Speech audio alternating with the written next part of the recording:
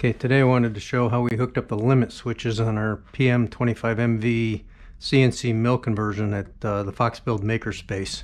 So the X-axis is fairly straightforward. We have a limit switch here, which clicks either way, and then there's a ramp.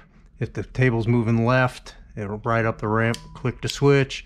If the table's moving right, it goes over and hits the other ramp, also clicks the switch.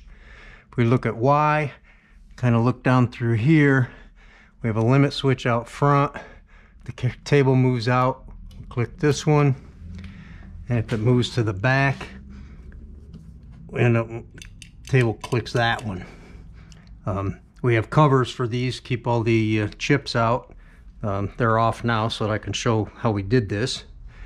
And then for the Z-axis, when we did the conversion, we took the hand wheels out of here, made a plate that fit in the hole, attached this aluminum angle, and at the top of the angle we have our Z upper limit switch, and that'll tell when we go or attempt to go too high. We didn't put a limit switch on the lower end of Z because there's so many different places that it might make sense or not, but in general where your tool is what you really care about, and so we didn't do that. So that's basically how we did all our limit switches.